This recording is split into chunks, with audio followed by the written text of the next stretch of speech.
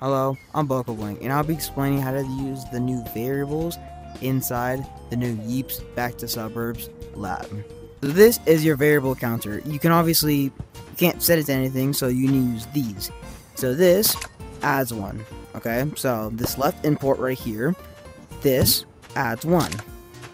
This blue import goes down 1. So you can add 1, you can do back 1. That makes sense. Now let's say you add 3. This back 1 resets it, okay? Now let's say you wanted to make your variable really big, so let's set it to 553.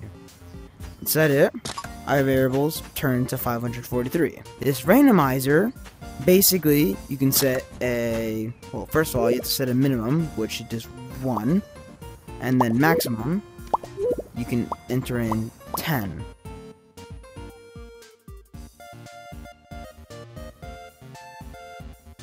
This basically will this is a comparison value. So how this works is, let's say we enter in 5, okay? So if the variable is bigger than 5, it will activate, correct? So let's set it, so let's set this to 5. Let's do 6. Press it. This will light up since the variable is more than 6. This is a less than comparison value, so you can enter in any variable. Let's do 3, and obviously it won't activate since it's more than 3. So let's change it to 2, and set it.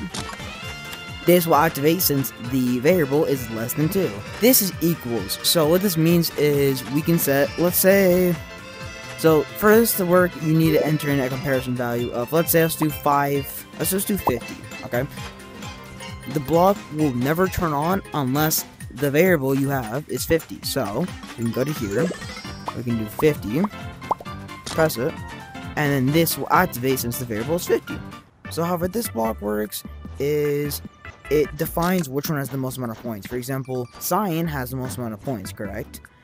But let's say this one gets 2. Now this one has the most amount of points. That's what a variable does. And if they're the exact same, then they're both first. So that should make decently sense. Now we have all of these clocks and displays. So you might be thinking, oh, you can make a clock, and yes, you can. So how do we make exactly a clock? So we can see that we have these new blocks, and they correlate with colors. So basically this will not show anything since it's the different color. Unlike a painter like this, it will show something. Makes sense?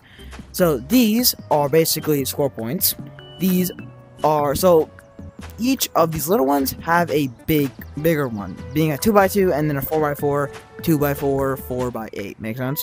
So basically, this one will count points like a baseball game, football game. This one counts more, so it's basically extended to this. And this one can track time since it has the 2 dots, whether that be military time or such.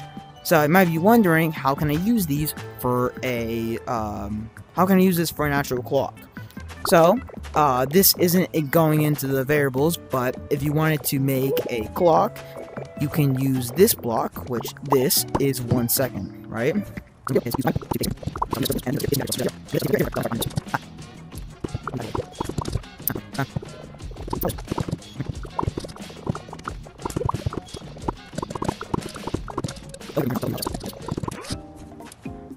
So now we have a working timer.